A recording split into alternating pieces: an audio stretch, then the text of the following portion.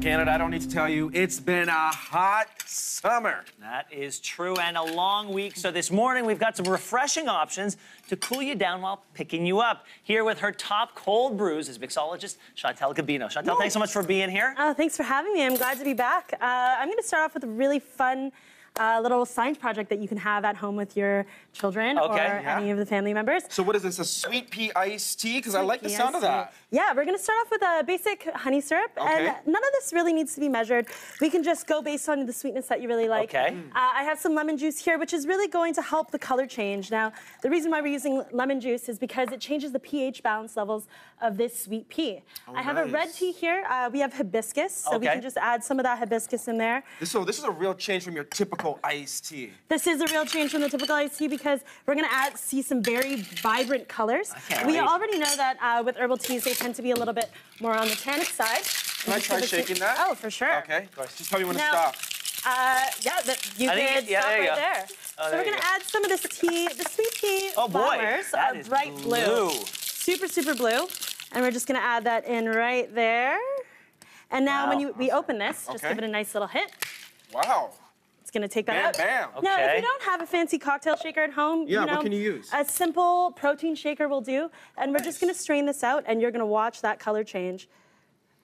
Whoa. Now, when we stir it with a little bit more lemon juice on the top, it's just going to go. That's beautiful. Bright fuchsia. That looks tasty. And obviously, this is a virgin. This is a virgin. You can add vodka to any of these cocktails. I left a little bit of room here because, again, with these teas, you can add a little bit of soda or maybe even some 7-Up. And we're just going to add a nice little garnish here on the side. Lemon does the trick. So. Yes, it always does, especially when it's super hot. Like tomorrow, Ben, it's going to feel like 40 in Toronto. Oh, boy. So we're going to need something like this. Oh, we're going to be melting. All right. Yes, and some nice little herbs also do the trick in terms of giving it that herbaceous note. I know everyone has a nice little garden. I hope you do as well. Just ready to pick and pluck and put into some delicious cocktails. All right, I want to give this a whirl. Ready. Here we go. I'm going to give it a try as well. There we go. Cheers. Wicked. Cheers, now we're going to move on to our coffee cocktail. Oh, that's good. Now, these are my favorite, especially when I decide... now time for some coffee. Yeah.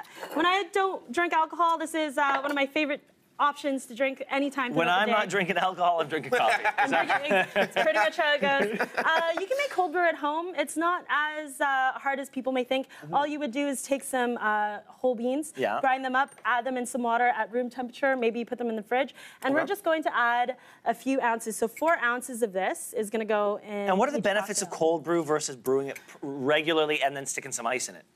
Well, it's the acid levels. For people that have a hard time with acid, this is a really great option to make it easy on your tummy. The acid tends to be harsh, so making cold brew tones that down a little bit. Good to know. Vanilla extract if you like, just to amplify those flavors. Some maple syrup if you want some sweetener in it. And is there a certain amount of maple syrup you should put in, or? Again, it's all depending on your own flavor palette because you want your own sweetness. Everybody's different. And I like adding some bitters in here. I got some beautiful coffee bitters from Bitters.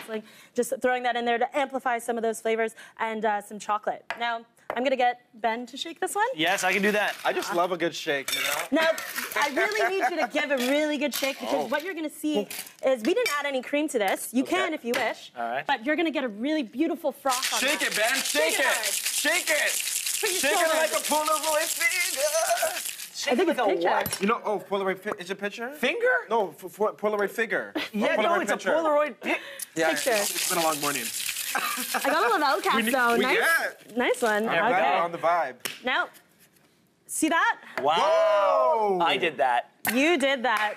You put the elbow grease to make that happen. Now we can just strain that out. And the best thing about this foam is, you know, you don't have to have any cream for those people that have a little bit of a lactose allergy. This is a great way to add some creaminess and viscosity to a cocktail. It's so frothy. It is very frothy. It'll settle down in a little bit. Brandon, see those espresso beans right next to you? Right over here? Because this foam is so stable, you can plop a few of those on top. Like a little pop-up? Yep, and we can actually do this one a little lighter. Okay. Yeah, see, there we go. A little bit. There we go. All right, we've got to move on to the next one here. Yep. We'll taste that in a second. Coffee-infused bitter. Some people like to use Aperol. I like Campari. Okay. Again, it really all depends on now your you're palate. really elevating this one. Really elevating it. So all you're doing is taking your favorite bitter, putting a handful of coffee beans in it, again at room temperature. You're letting it sit down at room temperature or in the fridge. And this is just a classic summer sipper for the patio, really refreshing. Campari-infused coffee, or sorry, coffee-infused Campari with some soda. Now, I did a really wonderful little garnish here just to, again, amplify those flavors and really elevate them. We have a little bit of orange oil with some mint, and just gonna toss it in there like that. Typically at home, though, this shouldn't take no longer than 10 It takes a couple of hours to make this, and then for that, we only have a few seconds left for this one here. What is this? Because this looks gorgeous. Fantastic. It's basically just a little bit of sugar and some Earl Grey tea that have been cold steeped, so room temperature. Yeah. Nice. You don't want to extract too many of the tannins. A little bit of lemon and some soda water. And I just sliced up some cucumber. I want to try this Give that a nice little stir. This is your classic summer tea. And you were saying during one of the breaks that you can add certain types of booze to almost all of these. Gin, tequila, vodka, but you know, we're keeping it friendly and inclusive. This is good. Cheers. Thank you so much for being here. Enjoy the rest of your summer. Don't forget yours. There we go. Thank and you. for all these recipes that you can make on your own, check out our website, yourmorning.ca.